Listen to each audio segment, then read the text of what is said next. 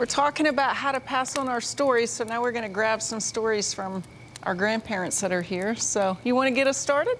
Granny, what was it like growing up in Tupelo area? We carried water from drinking water from the neighbor's house, and they had a big pear tree, and we would snatch pears when we went to go gather water. And I thought we went in trouble. Her name was Mrs. Bills. She was coming down the road as we was carrying water, and I thought, I've got these pears, you know, and I'm going to be in trouble for snatching her pears. So I dropped the pear in the water. And she stopped and gave us the ride back to the house, which was probably 3 blocks, something like that. Gave us a ride to the house, and she told me, she said, honey, you can have all the pears you want. You don't have to hide the pears, you know. There. She went crazy. Yeah. Then we grabbed the pears. Yeah. So, but it was okay living in Tupelo. It was hard living at home. I was the oldest of 3 siblings, younger sisters, and so my mom worked all the time. So I was the mama. I was the second mama at home, and so I was the one having to make sure everybody got up to go to school. Supper was done, because Mama worked 2 jobs. And so it was, I didn't get to do the run-around life that... You grew up really fast? Right, Mm-hmm. Yeah. What was it like growing up for you, Grandma? Well, we couldn't do nothing. We lived right around the corner here, and the school was in that area, just right across from this road. I went to school there from 1st grade to 3rd grade, and then promoted to 4th grade, and then after that, they sent us to Allen School. And we had about 30, 40 kids going to school out here. And when we went into like a recess, we'd all start speaking Chickasaws, you know, because everybody could speak Chickasaws. And after we got out over there, that's when they sent us to Allen. That's where I started learning how to speak English, you know. When we went to Allen School, come back, then we start talking Chickasaw at home. But on weekends, you know, we'd go to singings, and my brother had the pickup, and we'd all get in there in the back of the pickup. We'd be standing up, going to singing, like around the area, like Ardmore, and just... You rode in the back all the way to Ardmore? Yeah. Oh, my. Oh, yeah. Mm-hmm. Yeah, we didn't get tired back then, you know. But it was good, because when we get to the singing, we had fun, talking to friends and walking around. And our parents didn't have to tell us, we're going to church, or we're going to go to singing. We knew it, you know. And so we knew where we went to church, and that's where we were going. They never spoke to us like we were Chickasaws, or you're Chickasaw, you're not Choctaw, you're not white.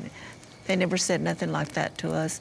But we knew, when you're Chickasaw, you know it. Nobody don't have to tell you. Brother Luther, where were you raised? I was raised in Fillmore, right across the road from the church I attend. Dad raised a garden, and that's part of our food that we had. And he was a custodian at a public school, which was a half a mile down the road. And we had to walk. To me, when I first started school, that was the longest walk. But today, you know, you can walk it today, and it's not very far. But I got both sides, because the kids, my brothers and sisters, they went to public school. They learned English while they were there, and then come home, it was all Chickasaw. So I learned both sides, from them and from Mom. Mom spoke very little English. And so when they come home, and as a matter of fact, Jerry Imitachi and them used to live across the road from us. And instead of playing over there in their yard, they was always over at the house. And I think when Jerry mentioned learning Chickasaw, he always mentions my mom. We'd be sitting under the trees at home and sitting there drinking coffee, and it was all Chickasaw. So anything that we did at home, it was pretty much Chickasaw.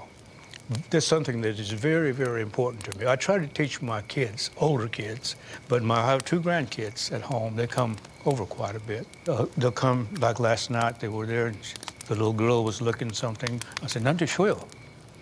He said, "Grandpa, I can't find this thing." Aww. But they always answer me in English.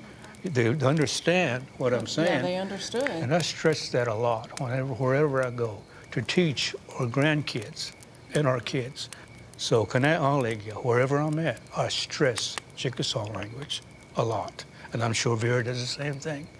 So if you know it, please, please teach your kids, because that's what it's going to take for us to hold not only our culture, but that's what we are. We're Chickasaw. The Lord gave us this language, and we don't want to lose that. I wish I had learned the language.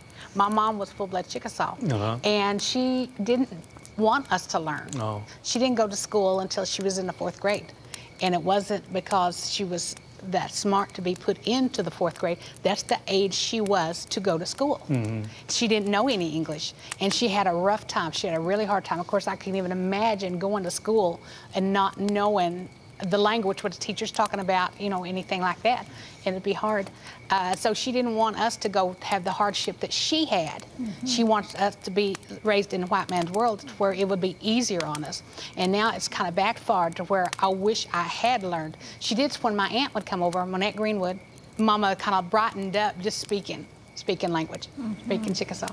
But I know very few words. My grandkids probably know as much as I know. One granddaughter especially, she knows a lot, you know, compared to what I know and those girls know. But yeah, I wish I had learned. I don't know if you've ever listened to any of your elders as you was around, when they speak Chickasaw and telling stories, the humor is there. But when it's transferred or translated in English, the humor, it loses its humor. And they could tell that story over and over and again. It never loses its humor. Yes, I still remember some of my stories that I was told, and my uncle was the best storyteller that I can remember. His name was John Puller. He could start with this long, and after a while, it'd be, next day, it's even got bigger. Brother Luther, were you used to looking at these kind of phones growing up? Oh, I can't even. I have to get my grandkids to show me how to use those phones. And I've got the little square old kind. When I was small then, at Fillmore, I've never seen a phone. As a matter of fact, I didn't even know they existed, to be honest. But there was one phone in the service station. All we had there was a little small grocery store and a service station. And I seen this gentleman walk in to the phone, and I didn't know what it was. He got over there and cranked it, and he talked to the operator, and I thought, what's he doing? And pretty soon, he said, hey, yeah, Fillmore's where I'm standing. And he was standing, but they didn't have the rotary. It was just yes, they had rotary. Yeah, I mean the one you was talking about in Fillmore. No, it wasn't. No, it was just a crank, and then an operator came on. Yeah, you cranked it, and the operator. I don't know where the operator was. That hurt my arm. But that's the first one. Like I said, I didn't know it was telephone. Did you think he was just standing there at the wall talking to himself? I didn't know what he was doing when he started cranking it and he started talking. I thought, what's he doing, playing or something?